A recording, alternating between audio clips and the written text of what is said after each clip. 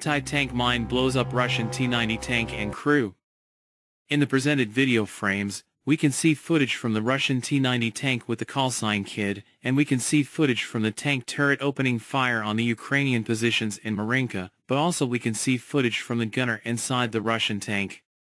After driving for a few meters, the Russian tank detonates an anti-tank mine, and the explosion can also be confirmed from a drone footage, which shows the Russian tank totally destroyed. When the smoke clears out, we can see that two of the Russian tank crew managed to survive, and they run away abandoning their comrades, while trying to avoid Ukrainian strikes.